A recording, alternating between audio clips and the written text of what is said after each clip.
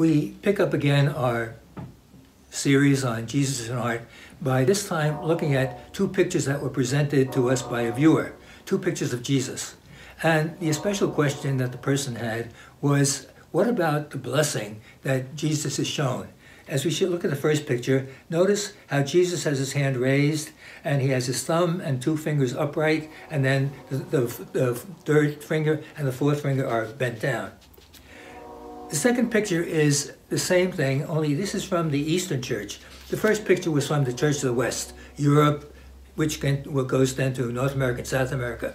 This picture, called an icon, comes from the Eastern churches. That would be the churches of Russia, of Ukraine, of the Balkan countries, of Greece.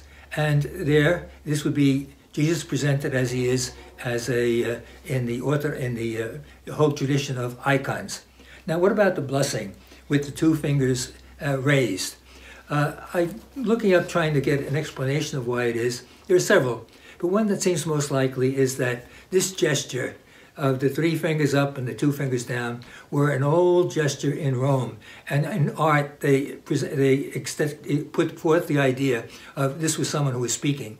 So Christians, of course, were not allowed to practice their faith until 313.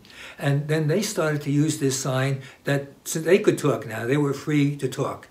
Of course, it gets changed as time goes on, and it gets more and more symbolism. Instead of just being a symbol that Christians now are free to profess their faith, it began to mean something else, that the three upright fingers stood for the Trinity, the Father, the Son, and the Holy Spirit, and the two fingers bent down stood for the two natures in Jesus, that he was divine and human.